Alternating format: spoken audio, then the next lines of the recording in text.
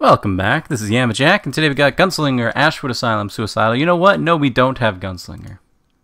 No, we don't have Gunslinger. No, we don't. We have Commando. Ashwood Asylum, Suicidal. That's right. We're playing Commando today. We're playing Commando. We played Gunslinger enough. Not really. I like Gunslinger a lot. I like Gunslinger a lot. You can never play Gunslinger enough, okay? It's just you can't... No, there's no such thing as Gunslinger's been played enough, okay? Just doesn't exist. I'm sorry to be the bearer of bad news. There is no such thing. Really?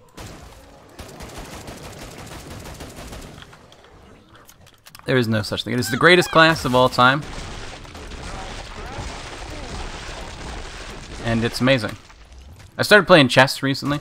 Well, like, kind of. I made an account on chess.com, and I've currently been doing some of the puzzle rush things, the survival puzzle rush things.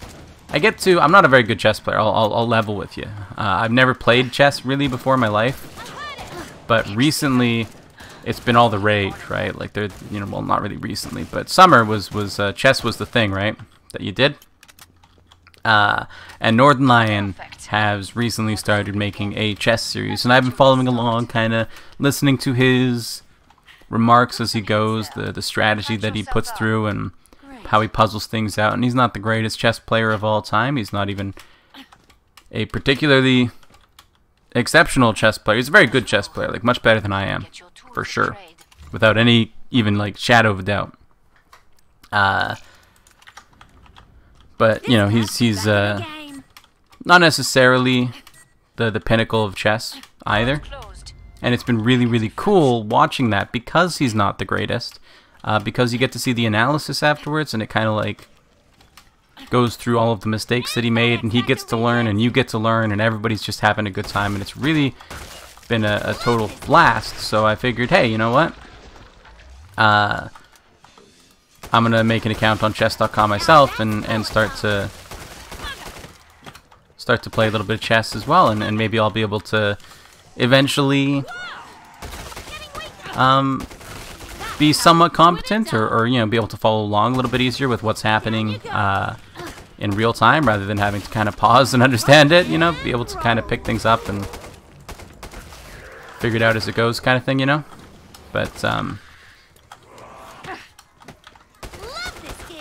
I've been doing some of those puzzles. I get to typically about 500, you know, ELO or whatever it is, before I'm puzzled out on that. Typically about 500. So I'm not a very good chess player, not at all, but it's okay. It has been fun, you know, trying to puzzle them out, and then, you know, again, it shows you the analysis and what you should have done and what you did wrong and all of that, and it's a really cool way to play chess, in my opinion. Because chess is a fun game. I think it's and I don't think there's many people out there who would argue that chess is not a fun game. I think there are a lot of people out there who would argue that chess isn't necessarily their favorite game.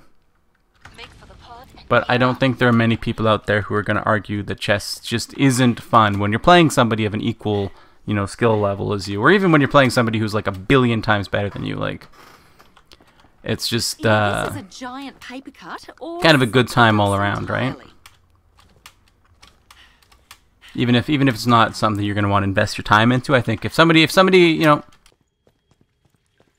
if your friend ends up getting a chess thing, a chess set or whatever, and they say, hey, you want to come over and play some chess? I reckon there's a pretty good chance that most people are going to say yes.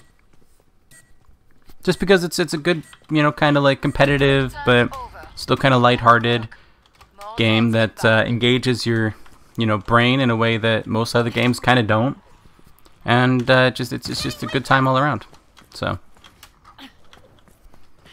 I've been having a good time doing it. I haven't actually played any against people yet. I've just been doing some of the puzzles to kind of work out some, being able to recognize the game board and see problems and stuff a little bit easier. Learn a little bit as we go, and then I'm going to probably start to play against people of a hopefully similar skill set to me. you know, the people who get to, you know, about 500 or whatever. And then grow in, you know, through experience. I believe that chess is one of those things where if you learn early, you pretty much, you can't really, if you started on chess when you were like 5 years old, you know, you're probably better, and you haven't given up on it. You're probably better than I'll ever be able to be, right? I think I've talked about this before, but it's just like, you know, the more you do it, the better you get, right? So, you know, I can never compare it to somebody who's been doing it longer than me. I can get close, but you know, they're always going to be just one. I have to fix my hair. They're always going to be just you know, that one little bit ahead of me, which is fine. I'm not trying to be the best chess player in the world, and I don't think it would be impossible for me to be if I were to really put in the time to learn everything. But definitely I wouldn't be getting there with at the same age as other people. You know, if I were the same age as somebody and they've been doing it longer than me, I'm never gonna be able to compete with them. It's just the way, and then they've been putting forth a valiant, serious effort towards it. You know, I'm never gonna be able to compete with them. It's just the possibility just isn't there. You know, which is fine. But anyway, I haven't actually started playing against people yet. Looking forward to doing that. But it's fun, you know. It's fun to do that. So I'll probably end up playing maybe a couple of chess matches a day, kind of thing. Not much. I'm not wanting to turn chess into like a new hobby of mine. Well, a hobby, I guess, but not wanting to turn chess into, you know, my new thing.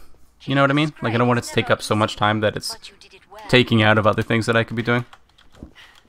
But I want to play chess. I want to be somebody who has at least a base understanding of how the game works and is able to play against somebody if I'm ever asked to play. And put up at least some degree of a you know, fight, you know? That's my goal, is to be somebody who isn't just a total pushover. Not somebody who's gonna win every match I play, but somebody who you know, they look at it and you're like, hey, you did okay. You know, there's still gonna be a little bit, you know, I'm better than you. You'll never beat me, but you did pretty good. You know, that's my goal, and I think I can get there. I think I can do that. I'm gonna try anyway. I'm certainly gonna try. You guys play chess? I want to know how long you've been playing. At what age did you start playing? If you're a chess player, you know, when did you start? It doesn't do much damage is the thing. It's nuts.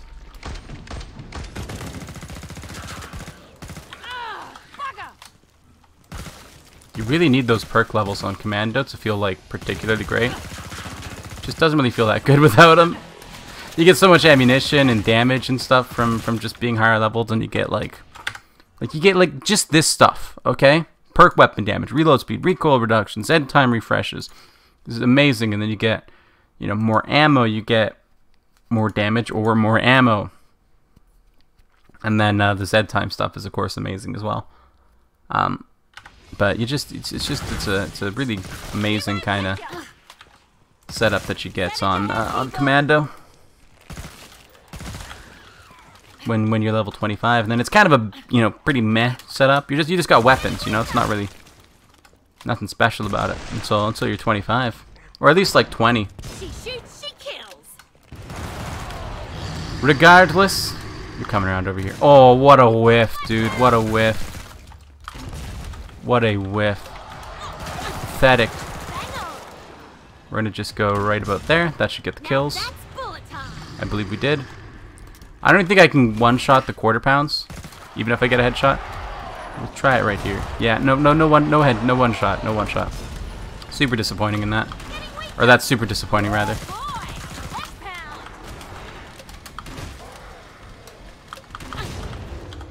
Okay. Because I rely on that, you know, the one shot with this weapon. That's why I take this weapon. But whatever, it's okay. It's okay.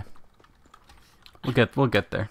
You got a prestige, right? Everybody's got to go through it. If you want the 25 prestige, all kind of stuff, this is what you got to go through. This is what you got to do. This is the commitment that you take when you do that.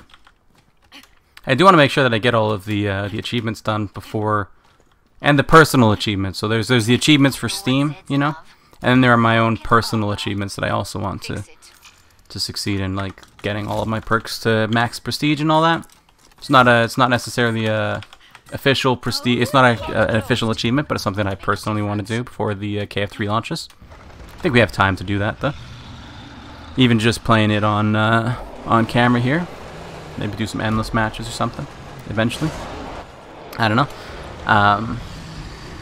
What I do know is that we just whiffed that shot terribly. The KFP is one of the bosses where it's just not really fun when you've got the explosive weapon, because you don't get to use it because he rushes you down, It's annoying. Here, launch me off of this, please. You didn't really get much of a launch. I'm a little bit disappointed in you. Thought you were better than that. So anyway, yeah, I've been playing some KF or some chess. Is really the moral of the story here. That's all we gotta say. But I gotta stretch it out to as long as I can to fill up the whole episode. It's like the whole thing that I do here, right? This cat's back in the Jeep bargain basement Arnie impersonator. Oh, what a whiff! That's some hitbox porn right there, though. I'm not sure we're gonna be able to beat him, honestly. We do have the 501, which is a good step for success here for sure.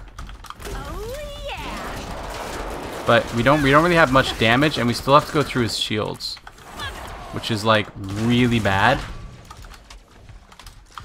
We've got a flashback. Like really bad though.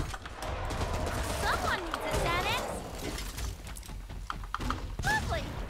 Because shields aren't even up yet. Okay, they're up.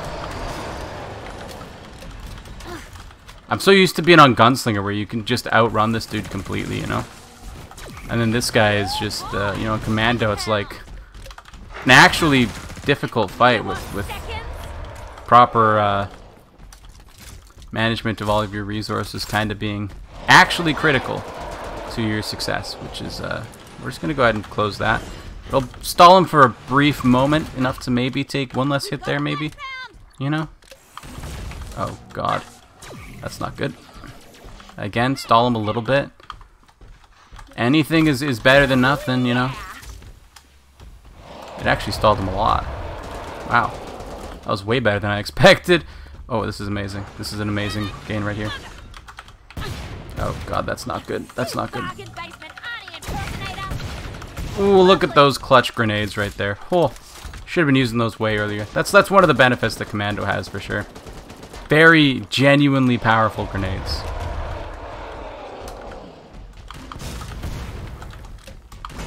They're actually pretty potent. So we didn't actually break through that door. He just kind of, opened it. He's a little bit of a nice guy, I guess. Okay, so we want to pop this right here, I think. Yes, beautiful. We're gonna win. We're gonna win. Let's go. All right. That was a fight. And I'm proud of my performance. Could have been throwing more grenades, but I think they get resistance to grenades over time anyway.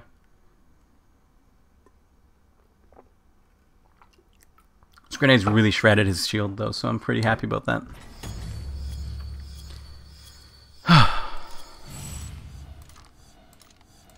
Okay, and I tell you, we're back to Gunslinger on this one. I had my Commando fun. I want my relaxing Gunslinger performance here. It's just easier to talk, Like when you play a perk that you're good at and you know what you're doing, it's easier to like ramble about other stuff. So we're going back to Gunslinger because that's what I want to do with my life right now. Yeah. I don't know. I'm having fun with chess. It's a fun game. And here come your first targets.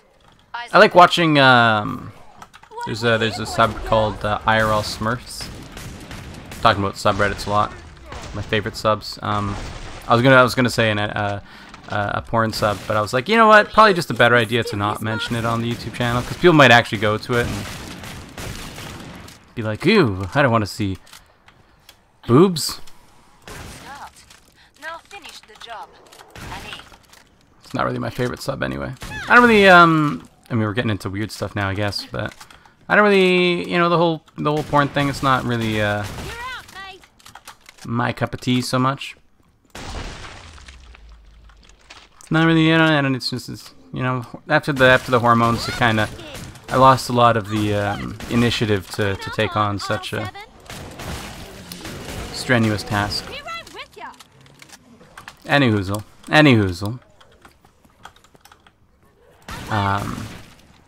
I like watching on IRL Smurfs people with, you know, there's a lot of them where, like, you have, like, you know, chess grandmaster or whatever ends up sitting down and playing some random dude who has, like, a chessboard set up in a park or something. Those are always fun to watch. I like the IRL Smurf stuff in general. Just seeing the, you know, somebody who's really good at something showing up to a group of people who are not expecting there to be somebody who's really good at it show up, and then just, you know, show them up, I guess. I always really like that kind of stuff. I wanted to be a part of that, you know. Like I wanted to do the some IRL smurfing. I don't have anything that I really excel at, so All Z's on the scope. Back to it, mes amis. can't really do that. God, there's so many topics. I'm still on the porn topic at this point. In my brain, you know. Wait, I'll take some water here.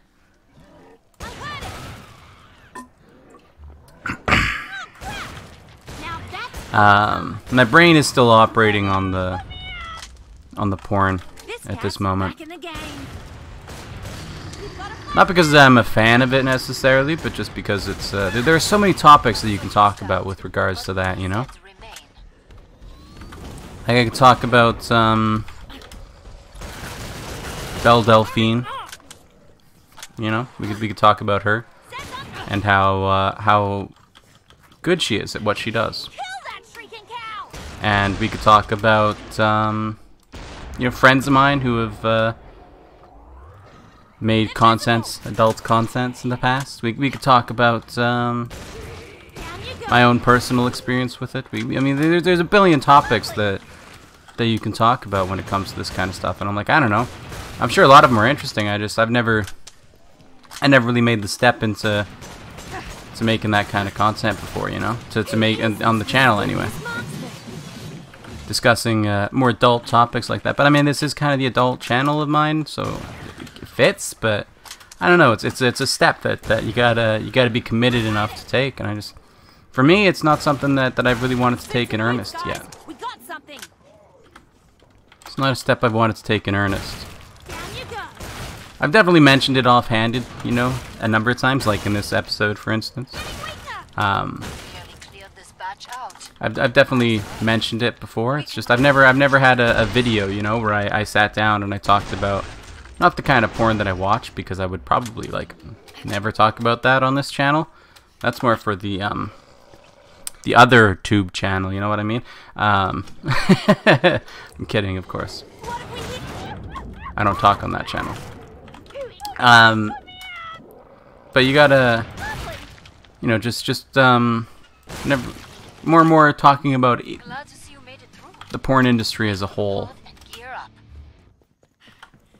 I've never made that switch. There's a big stigma around porn, you know, a huge stigma around it. And I don't necessarily think that there should be. But at the same time, it is like porn, so like I guess it makes sense for there to be a stigma around it. I don't think that there should be. But there is, and it affects me too. Maybe I should be the change I want to see in the world, but we're just going to go ahead and do... yeah, whatever.